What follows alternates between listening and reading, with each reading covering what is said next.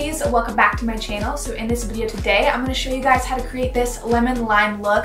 I thought this was a really beautiful look that I don't see that often. I love the contrast between yellow and green. They're just so beautiful together. So I thought I would combine them today and do this look. I think it's so fun for a summer party, or anything like that. It's just super bright and colorful. So if you do like this look, don't forget to like this video, subscribe if you want to see more videos from me, and if you guys want to get this lemon lime makeup look, then please keep watching.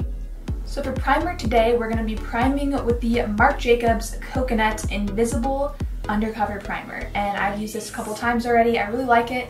It's kind of like a moisturizer and a primer in one, and it's been working really good with my skin lately because my skin has been feeling kind of dry.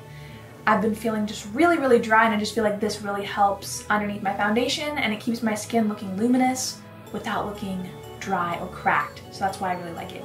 For foundation today, I'm going to be using the Makeup Forever HD Stick, and this is definitely one of my top favorite foundations of all time. It's just the best. So I just like to take it and kind of draw a few stripes around my face. I like to put a little extra on my nose because that's where my foundation tends to disappear on me a lot. And then I just like to go in with a brush. This foundation is about a medium to full coverage foundation, and by using a brush to blend it in, I feel like it really helps keep it medium to full coverage without thinning it out by using a beauty blender. So I typically like to use a brush with this foundation. So next I'm going to go in and conceal and highlight using my NARS Radiant Cream Concealer in Vanilla. So I'm just going to take a little bit of this and apply it underneath my eyes and kind of in places that I want to highlight or conceal.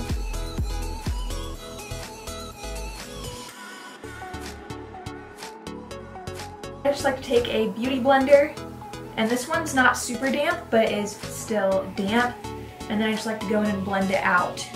So now that I have my foundation and concealer on, I'm going to go in and set my entire face. What I like to set with my eyes is the Coty Airspun Loose Face Powder in Naturally Neutral. So I just take a little bit on my beauty sponge and I go in and I just place it underneath my eyes. You don't have to put a ton, just enough. And I like to bring it up against my nose to do some reverse contouring. Then I just like to press this in until it disappears. And then again, same for the other eye, I just dipped a little bit of the powder. And then going in and just pressing this into my skin. So to set my entire face, I'm going to be using my Urban Decay foundation powder. And you guys have probably seen me use this a lot because it is definitely my favorite foundation powder ever. So I just like to dip my brush in a little bit and then just kind of pat around, making sure that I lock my foundation in because my skin is combination and it sometimes can get a little oily, so I always have to set it with powder. So moving on to brows, I'm going to fill in my brows using my Anastasia Brow Duo in Ebony. I just like to mix both colors and then go in and start mapping out my arch. And this is a pretty dark shade compared to my eyebrows because my eyebrows are very light. And then I like to go in and start filling in the front, and I just take my brush and flick up. And that's how I get that shape in the front. Now that I have them filled in, I like to go in and always set them with a brow gel, and today I'm using the L'Oreal Brow Stylist Plumper in medium to dark. And I just like to go in and feather in that brow gel.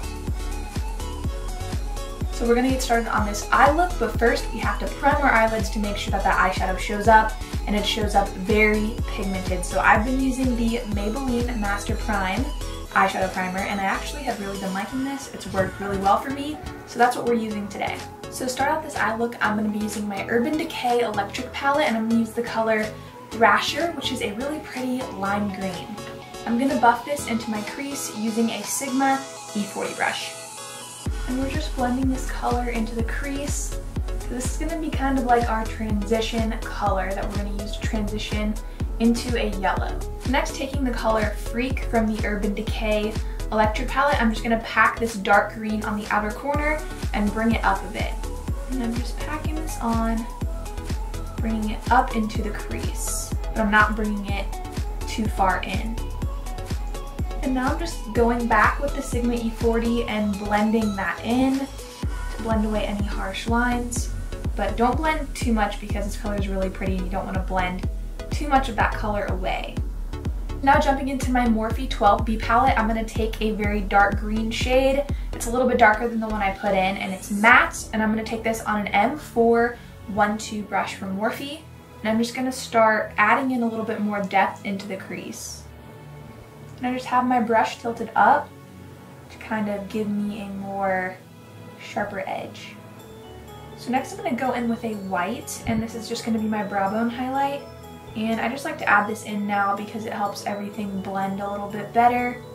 And I'm just taking that white and applying it to the brow bone and bringing it down a little bit. So next I'm going to take a yellow eyeshadow stick, and this one's by NYX, and I'm going to apply it into the inner corner of my eye, and that's where I'm going to do that pop of yellow. So just taking this and applying it here, bringing it up as well. I'm going to take this with a fluffy brush and kind of blend it a little bit. And then I'm going to go in with this yellow shadow by NYX. And this is one of their primal shadows, and I'm just going to pop this right in the inner corner. And it's a really pretty yellow. So next I'm going to go in with the NYX Electro Liner in Jade, and I'm going to apply this to my waterline and also smoke out the lower lash line with some green. So next I'm going to go back in with that shade Freak, which is the really pretty green. It's a darker green, and I'm going to smoke out the lower lash line. So I'm using this color on an E18. Go in and kind of connect this out.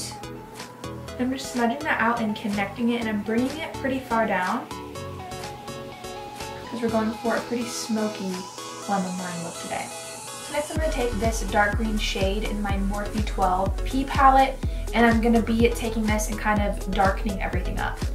Just taking a little tiny bit of this on a fluffy brush, and make sure you tap off the brush so you don't get too much of that dark green. I'm just going to add this in. It's not going to make a huge difference, but it will make everything a little bit darker. So next I'm going to take a sparkly yellow eyeshadow and highlight the inner corner of my eye just a little bit because I did want to add a little bit of sparkle to this look. So this yellow is really, really pretty for this inner corner because it is yellow and it's super shiny. And I do like to bring it up a little bit into kind of like a C shape. So next I'm going to apply my Tarte mascara and also some lashes. I'm going to be using these Flutter lashes today in the style Crazed. So I'm just going to take this lash and drop it right on. Alright, so now that we have our eye look done, I'm going to go in with bronzer, and I'm using my Tarte Park Avenue Princess bronzer and just going to warm up my entire face. This is one of the first bronzers I have hit pan on because I like to try different ones all the time, but this one I've used every day since I got it, and it's my favorite. I love it. So I'm just taking this and bringing it forward to my cheek area to warm up my skin, give my skin some color. And I'm using this on a Morphe E58.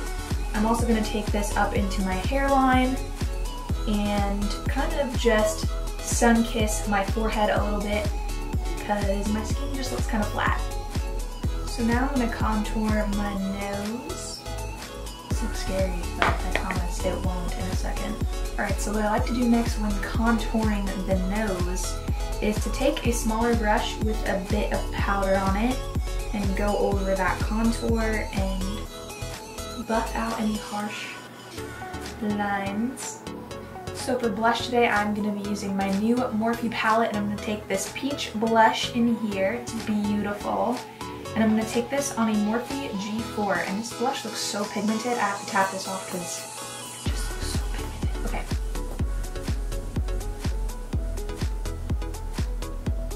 It's very pigmented, so be careful if you have this palette to not dip into too much, because these blushes are so pigmented. I'm liking this. Alright, so for highlight today, I'm going to be using my Anastasia Glow Kit in, I believe this is Gleam. This is not new. This one is my favorite. I really love this one. I've used this one for so long now, and I'm going to use the shade Crushed Pearl on a Morphe M310.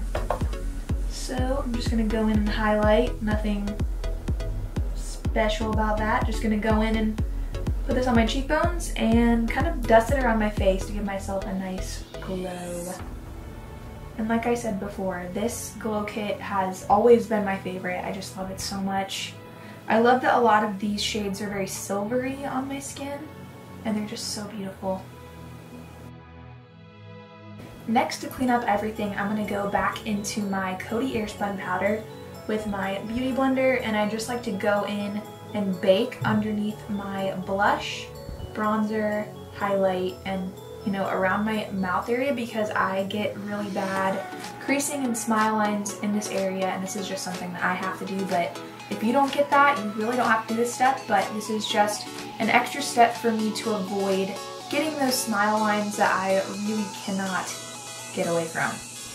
So I just apply this powder right underneath. This also sharpens everything up and kind of lifts everything up a bit as well. And now I have this little powder beard going. And I'm going to leave this on for about 2 minutes, because I usually don't really wait 5 minutes. I feel like that's a little bit long. So 3 minutes to 2 minutes is perfect. So just taking a big brush, I'm going to dust that off. So for lips, I'm going to be aligning my lips first with my NYX Lip Liner Crayon in Nude Pink, and I haven't used this yet, but I will be trying it out now. It looks like it will match the lip color that I want to wear today.